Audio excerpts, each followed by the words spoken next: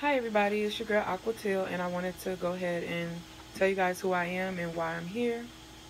So the name I came up with is Aquateal, and Aquateal represents I am an Aquarius, and my favorite color is teal, and represent cleaning, focus, and stuff like that. So I came up with the name Aquateal, and my channel is based off of my journey and what I'm going through and what I've been through. And my logo is I came to fight. And why I'm here in the doctor because, oh yeah, I'm 23 and I have one child and I live in the Illinois area. I'm here because I was diagnosed with Hodgkin's lymphoma. I had it before. I had it in 2015. I found out a week after I turned 19, and I've been in remission for 3 years, and I found out a week before, a week after this time, 2019. I'm 23 now that it had came back. And I'm sorry, I'm just looking at my notes because I didn't want to scramble around. Oh, so I'll be here for a total of 4 weeks, hopefully less or probably more. And they're actually giving me 4 different chemos. Yesterday was my first day here, and I came around 3 o'clock. They gave me a port. This is not a port, this is a PICC line. I prefer a port. I had a port my first time around. And basically, the first day I was here, they gave me 1 chemo. They gave me all the names of it and stuff. And then today, they gave me 2 different chemos. They'll be giving it to me 2 times a day, each chemo. And they give me pain medicine, nausea and vomiting, and like antibacteria, stuff like that to keep me from getting sick. So the chemo's basically going to make my levels go down. So they're giving me stuff to help me stay sick. I'm going to pause once the nurse comes in. My machine is beeping. And besides me detoxing and eating right, those will be the only chemicals and stuff that will be entering my body. The chemo and... Hold on. So that's like the main stuff they're giving me. I am on like an anti-depression. Hi. Hello. How are you? I'm good. So the nutritionist talked to you, right? Yep. So how do you feel about it? She told me that I can keep doing my juices until they tell me that I get neutropenic and I can eat fresh fruits and veggies. Correct. And then she told me I have to eat a certain amount of calories and protein. Perfect. There you go. Yep. That's very true. Mm-hmm. Because with that, is sometimes when you reach the point of being neutropenic, you become so limited of your choices when it comes to food and everything. So then that becomes problem for me getting sick. It becomes the problem, yeah. So that's how it is. Okay. Thank you. Because she told me, said, Kathy, I don't think so. She. Yeah, I was telling her that I was okay with it just so to tell her, but Yeah. I know I have no choice, but I still want to do it. I know. I said, Kathy, I don't think so. She said, oh, that I don't want to listen. Nice girl. She's a nice girl. She'll understand. She said she's very receptive and everything. Yeah. How are you? All right. So. That's my grandma. How are you, dear? Oh, wonderful. Kathy. Kathy, really nice. So you just have to kind of, Can I get some more ice? Sure. But. Yeah, I told her I'll do stir fry. When time comes. Yeah. Thank you. Did you have lunch already? Nope. Oh. Downstairs you have a... Yeah. Yeah, I'm gonna go down there a little while. Okay. I have one of those ticket thingies, Grandma. I'll give you one of my little vouchers. You can go down and eat. Okay, so besides what they're giving me for... I was diagnosed with severe ADHD, severe PDS, I don't know, post-traumatic stress, severe anxiety, and severe depression. After I talked about it, I felt really good. I have anxiety sometimes, but most likely at nighttime, but it's not, I feel like I usually take pain minutes around that time to help me go to sleep. So when it's hot, I feel like my body just gets real anxious, so I usually take a cold shower so that I don't have to take my pain medicine so that I can go to sleep. Thank you. You're welcome.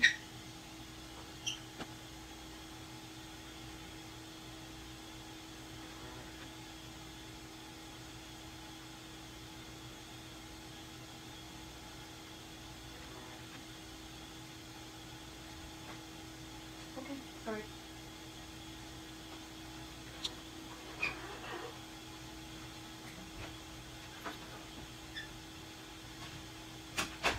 I made a schedule. So my schedule is gonna consist of me waking up at 5 a.m. They wake me up at 5 anyway to weigh me and do some other, in my vitals. They do my vitals every 30 minutes, but sometimes they might stretch out to an hour, or if they're really busy, it'll be like an hour and a half, 2 hours. So every 30 minutes they come in and do my vitals. So I plan on getting up in the morning, meditate and do my yoga at 5 in the morning, and they breakfast don't open up to 7. So I'll put between 5 a.m. to 6. I'll meditate and do yoga and whatever else I can do. They told me once I start getting sicker and weaker, it'll be hard for me to, but they want me to move around. So that's why I believe that the yoga will be good for me as long as I could do it.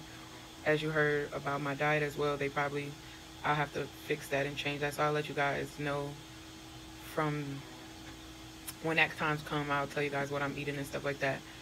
And I'll put up a video of my juices and detox and stuff if you guys would like to join with that too. I forgot, I was just gonna say something. Whatever.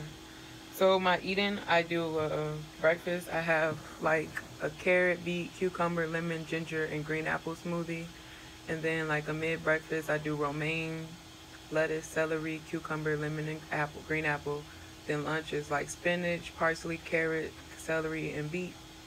Then happy hour is tomato, cucumber, cilantro, and a lime. Dinner, this is a soup. So it's carrots, cucumber, celery, lemon, ginger. Then they add a avocado to make it a soup type of thing. And then a bedtime snack is romaine, parsley, carrots, and celery. So that's 6 different juices that I wanted to take for like 5 days, 5 to 10 days. But they said in like 3 days or so I won't be able to do that. So then I'll come up with a stir fry to fill in for that time that I can't eat fresh fruits and veggies. And then as I just decide whenever randomly throughout the day to do that. So in my schedule, that's just like spread it out. And then I do yoga 3 times a day. So from 5, you're usually supposed to do it 5, and then like at 11. So I'll try to make it work. And then I have a work corner that I'm gonna put a picture up in the beginning of the video to show you guys my setup. And that's where I read. I have a Millionaire Success book. I have my Bible. I have my juice detox book. Then I have this natural cure type of book where it tells you how the government and all that stuff. So I'm going to put up videos. I did one today. He opened up Psalms chapter 10 and I did verse 1 through 18. And I wrote it down and I basically made it easier for me to understand. Then I'm going to just talk and say how that's affecting us in real life and how it's going to help me. So basically, while I'm here for a month, I'm detoxing my mind, body, and spirit. So that's why I incorporated the Bible, because I wanted to learn more and actually do right once I leave out of here. And then I'll go to sleep around most likely 8 or 9. So I'll do yoga before I go to bed, stretch and all that stuff. Then I put up there for 8 hours. So if they allow me to sleep for the 8 hours, that's my schedule.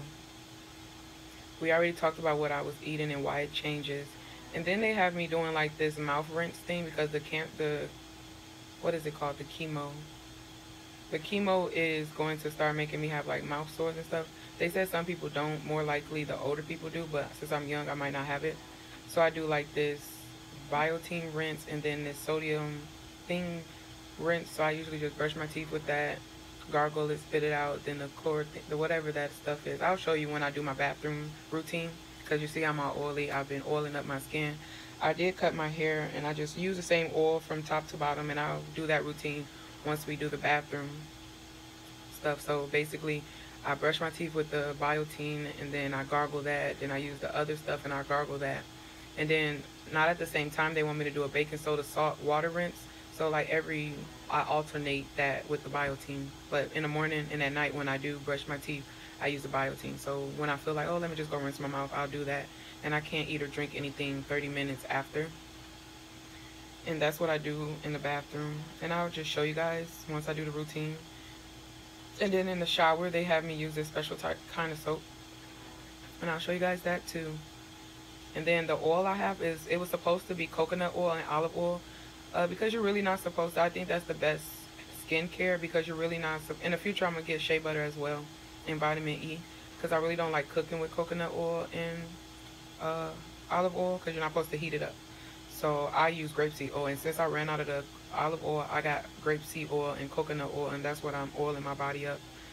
This scar here is when I first started, they had to take out a lymph node to see if I had cancer because in my bone marrow, they did a back bone marrow thing and it was not. And then my body scan was lit up, so that was there too, but they wanted to know for sure because, you know, just because it's lit up, it don't have to be cancer. It could be anything. So they had to actually go in there and check for it. So that's why I have a scar here.